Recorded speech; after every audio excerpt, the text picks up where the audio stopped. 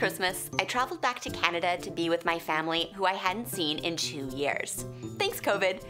We had some desserts, festive drinks, and of course, my mother's homemade lasagna. While I was there, I also happened to be tracking my glucose levels. You see, I was wearing this continuous glucose monitor to try out the metabolic health program from Levels, this video's sponsor.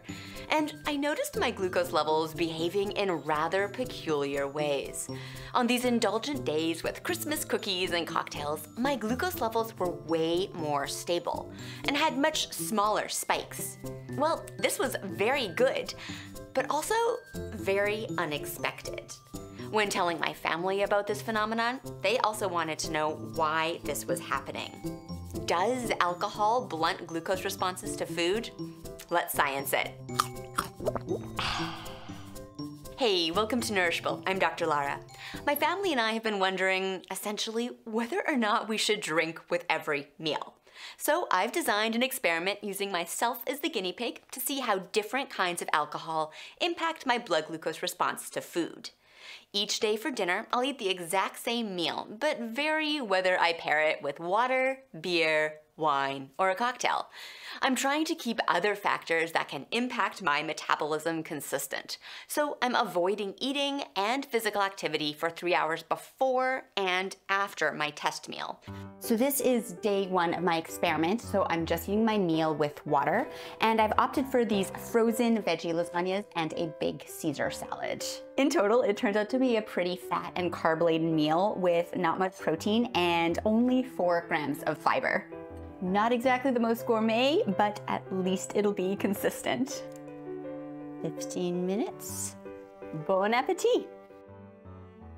And don't worry, Mom, your lasagna is way better. Whew, okay, that was really fast to eat all that. So now I'm just gonna sit tight for the next 3 hours and let my body do its thing. Here's my no alcohol data, with time along the x-axis and glucose level along the y-axis. Since this was a really carb-heavy meal without much protein or fiber to slow down absorption, I saw a pretty big spike. Physiologically, what's going on is I'm starting to digest the starch from my lasagna here. Then it's broken down into small glucose molecules in my intestine to then be absorbed into my blood. That's why we see this rise in my glucose levels here. These rising glucose levels trigger the hormone insulin to be released from the pancreas.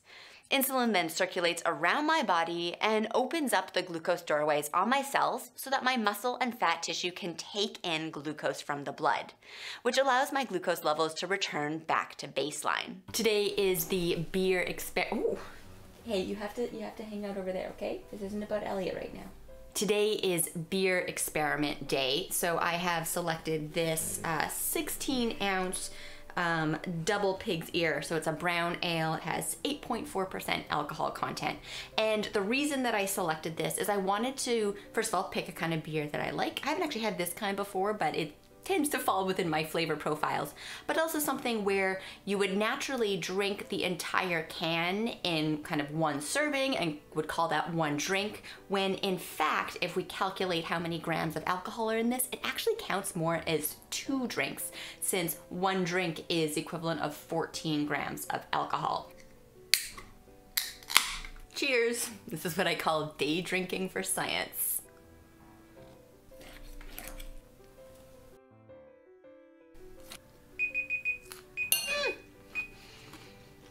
Okay, I'm not totally following my protocol. I'm gonna be a few minutes extra finishing my meal. Okay, so I guess it's more reasonable that it takes me about 21 minutes to, to speed eat all of this food and drink this drink. So a bit of a deviation from my planned protocol. But that's how science works sometimes. Just gonna sit tight for the next 2 hours and let my blood glucose do its thing. Should we write snuggle a doggy into the experimental protocol? Here's my beer data in purple compared to my no alcohol data in blue. Based on my holiday observations, I expected to see less of a spike, but curiously, that's not what happened. Looks like when I drank a beer with my meal, I got a faster rise and a higher spike in glucose levels. Maybe this is because beer, like lasagna, is also high in carb content, and the beer carbs cancel out the effect of alcohol. But I'm not too sure. So it is day 3, which is wine, Park Family beverage choice. This is 9.5 ounces of this lovely Pinot Noir, which also works out to about 30 grams alcohol. Cheers. Well, the wine data in red is pretty similar to the no alcohol in blue. So far, neither of my alcohol experiments blunted my glucose response, which is different from my observations during the holidays. This is frankly a bit perplexing. Though, come to think of it, there was something different about how I drank during the holidays.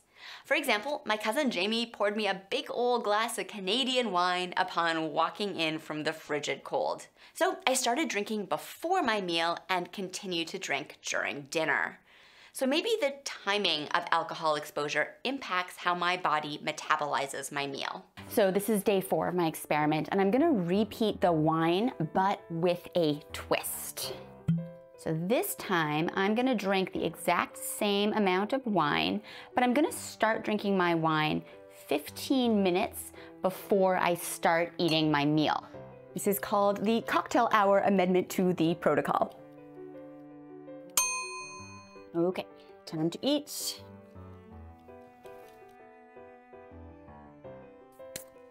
Well done. Cocktail hour was a success. Compared to my no alcohol in blue, the pre-meal wine in rosé yielded a lower and more stable glucose response. This is what we are looking for. So why would this pre-meal alcohol blunt my blood glucose? Well, this isn't completely consistent from study to study, but there's some evidence that alcohol primes the pancreas to release more insulin in response to blood glucose. Or in other words, alcohol may boost glucose-stimulated insulin secretion. If more insulin is released when I've absorbed the lasagna carbs, then the glucose can be taken into cells faster, preventing the blood glucose from ever peaking with such a high spike. Final day of the experiment. Thank goodness I don't need to eat this frozen lasagna anymore. And today is cocktail day. So I'm gonna make myself a Manhattan because I like them. This is really on there. This also works out to 30 grams of alcohol and a cherry on top. Gonna model the cocktail hour again.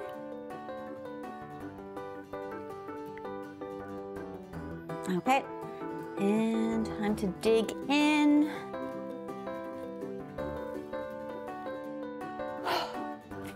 Thank goodness this experiment is done. Compared to no alcohol in blue, the pre-meal Manhattan does yield a lower peak, though I don't completely return to baseline in the 3 hours after my meal. So we're seeing a bit of a blunting with the cocktail, but not as suppressed as the pre-meal wine in rosé. Definitive proof that wine is the best of all alcohol. Putting all the data together into this colorful jumble, we see that drinking a beer with my lasagna yielded the highest and fastest spike. Bad news. Drinking wine with my meal didn't have much of an impact, but starting to drink my wine before my meal caused the most gradual rise and stable glucose response. My cocktail of choice blunted my glucose spike a bit. So in terms of seeking more stable glucose responses, the clear winner here is the pre-meal wine. This experiment was controlled as well as possible, though I did have to alter my eating habits to get the consistency I needed. In my day-to-day life, I usually don't finish a meal in under 15 minutes. Family lasagna or otherwise. Plus, effects may be noticeably different with alternative drinks. especially sugary cocktails. And several studies have shown the impact of alcohol on metabolism may be really dissimilar if you're fasting or on a ketogenic diet. In cases like these, there could be a greater risk of glucose levels dropping, resulting in low blood sugar, because as it turns out, alcohol reduces how much glucose the liver can synthesize. Plus, the glycogen stores would be depleted and therefore ineffective at bringing glucose back up. There could also be big swings and risk of hypoglycemia with alcohol if you're managing diabetes. So talk to your doctor about how to safely consume if that applies to you. So what do we do with this information? Should you get into the habit of a pre-meal wine every day to blunt your blood glucose response? I think we need some nuance with this interpretation. While some evidence suggests that moderate drinking is associated with a lower risk of type 2 diabetes, heavy drinking seems to increase risk. Moderate drinking is defined as 1 drink per day for women or 2 drinks per day for men. Typically, we count 1 drink as the number of vessels of beverage that we've had. 1 can of beer, 1 glass of wine, 1 margarita. But here's the catch. The actual definition of 1 drink is 14 grams of alcohol. So that works out to, so that works out to 12 ounces of a 5% beer. Oh dear. Uh-oh. Or 5 ounces of a typical wine, which is usually about 12% alcohol. I never drink such a tiny glass of wine. Whereas this 16-ounce, 8.4% beer works out to more than 2 drinks per this definition. So in my experience, per this definition, I think we tend to drink a greater number of drinks than we think we do. I would also point out that while the pre-meal wine stabilized my spike, the suppression wasn't that drastic. My glucose levels still rose to 136 milligrams per deciliter, which is higher than what Levels considers a healthy threshold. My read of this data is that simply it isn't a good idea to drink for health reasons. There are many healthier ways to more effectively blunt blood glucose responses to meals, like going for a post-homemade lasagna walk. That's what science tastes like.